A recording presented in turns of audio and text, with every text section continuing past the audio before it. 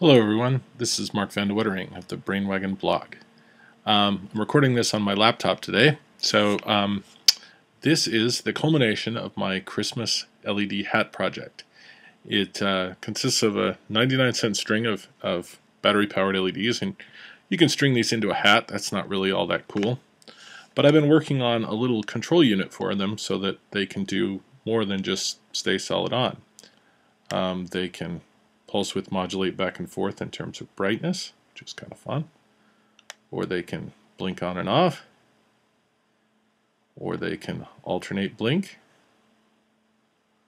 Or they can stay steady on, which is kind of somewhat less interesting. I kind of like this pulse width modulation mode.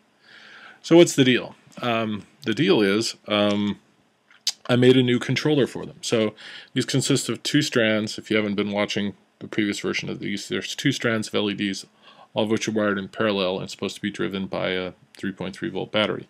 So I took them apart and wired them to a regular stereo jack plug.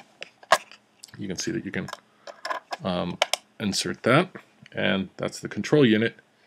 The single button here is the user interface, which tells you just press and hold the button and it toggles between modes.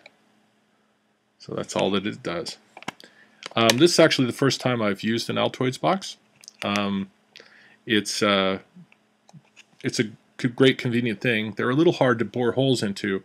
A couple of people recommended some good steps for mine. It's good to use a good backing block of wood or something, so that when you bore through you don't chew it all up. I would always use a drill press because these things are so, I don't think you could hold a handheld drill steady enough. I'm lucky enough to have one. I stepped it way down in speed as the lowest it possibly could go, and then drilled a 1/8 inch pilot hole, and then used the step drill bit to finish the thing, and then deburred it, and it was fine.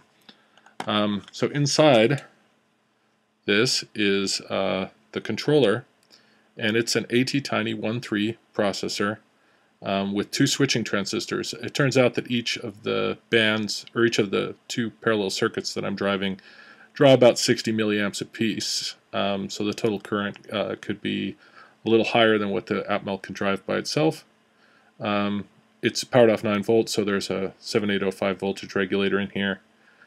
I didn't actually have any standoff, so the only thing I did to keep it from grounding against the case was I wrapped it in some clear packing tape.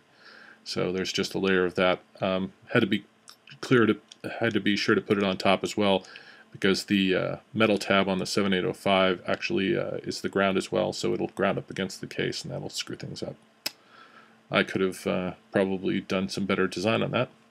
But that's basically my first Altoids project, a nice little Christmas project. The circuit is dead simple. I'll draw up some schematics and get that available online. And I hope to go wander around a little bit and see whether anybody comes up to me and talks to me about this. It's kind of fun. If you want to duplicate the project, it's a great first microcontroller type project, and you know, I hope that it brings a smile to some people at Christmas. This has been Mark Van de Wettering of the Brainwagon blog, wishing everyone a terrific holiday and a Merry Christmas.